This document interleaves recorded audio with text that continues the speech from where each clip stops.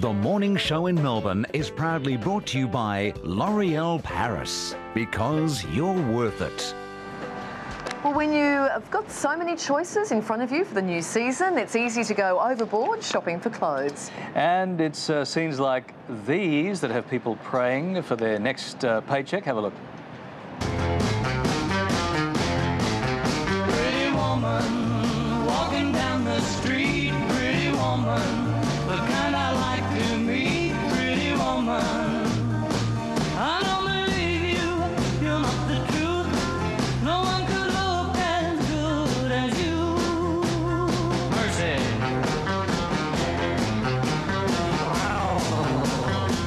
Edward would love that tie. Give her the tie. The tie. Take off the tie. Give her the tie. The tie. He really wants to do this. He would go crazy Give her about the this tie. He really Who would. ordered pizza? Pretty woman, stop a while.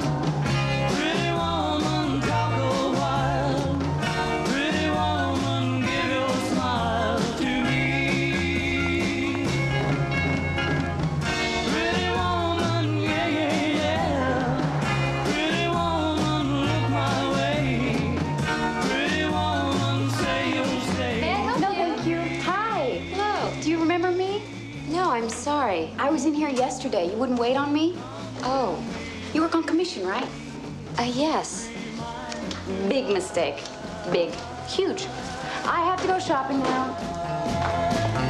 So what do you do if your shopping sprees become an addiction? Just off the tram on her way back from Chapel Street, where she spent the morning shopping, our resident psychologist Jo Lamble joins us. I wish. Where do you draw the line between a little pick-me-up and a real problem with shopping? A lot of people like to shop, and a lot of us shop just to feel better, that good old retail therapy, sure. But shopping addiction is real, and it is serious. The signs that you might have a shopping addiction is that you might really obsess over shopping, think about it all the time. The shopping itself is quite compulsive, feels uncontrollable. If you don't shop, you won't feel good. They actually shop to escape feelings of depression or boredom or loneliness, and they also get this real euphoria when they shop, that high, like a drug taker.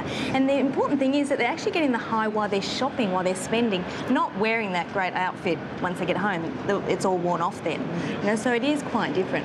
How do people become addicted, Joan? How does it all unravel? Yeah, it's quite easy, because what happens is they start with some sort of negative emotion. They might just feel empty or inadequate or lonely, and then they think, oh, look, if only I had that big screen TV or that fabulous outfit and look like a supermodel, then maybe I'd feel better. So they go and buy it. That does give them a high and a buzz, and people start remarking, wow, great TV. So they feel really important. They feel really good until that credit card statement comes in, and then they come crashing down and feel useless, and that's where they start again, so the cycle keeps going. So they've got to attack those feelings of inadequacy. I guess we don't hear about it as much as other addictions, cigarettes and drugs and alcohol, but can it become that serious? Yeah, because of those two things I'm talking about, like cigarettes and alcohol and gambling, it's actually to escape a negative feeling, so that gets rid of that negative feeling, plus what's really important is the high they get. Anything that gives us a high like that is addictive, so they keep going in search of that high. So it is actually quite, even though it's not, you know, physiological, it is quite addictive.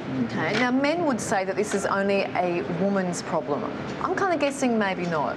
Well, especially when I mention those big screen TVs, because certainly technology is an area for men. But we had that brave guy come on the counselling couch last year, remember? Yes, we did. Yeah, and he was certainly a male shopping addict, and he's not alone. I would say there's certainly more women, but yeah, no, it does happen to men. Okay, how do we go about dealing with it? It's conquering that urge in the first instance, yeah? Yeah, well, firstly, you need to, as I said, address the feelings of inadequacy. If you're lonely, you need to address that. If you're depressed, you need to address that. But in the meantime, there's some tips that we can pull up. That, you know, the first one is just to be honest about how much you're spending. It's a great idea to keep a record to see where your money is actually going. Only buy then what you can afford.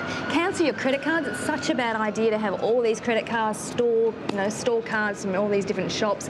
Tell someone who cares about you. Support is so important. If you admit you've got a problem to a friend, even that second last tip, take that friend shopping with you so they can say, do you really need that? Or, you know, that's not a good idea. Manage your stress, because that can tip off, you know, shopping addiction, so make sure you are exercising, eating well. It all is linked, and if it really gets out of hand, you can arrange a bill-paying service, so somebody else is taking care of that and putting a stop on your credit card, and it will actually not allow you to buy those things. But hopefully it wouldn't get to that. But I must stress, as I said before, you've got to get to the feelings behind it. You know, you're not going to feel better about yourself inside just by spending a lot of money. Right, Jo, some really good advice there. Thank you for that. Thanks, Jo. See ya. I'll see you soon.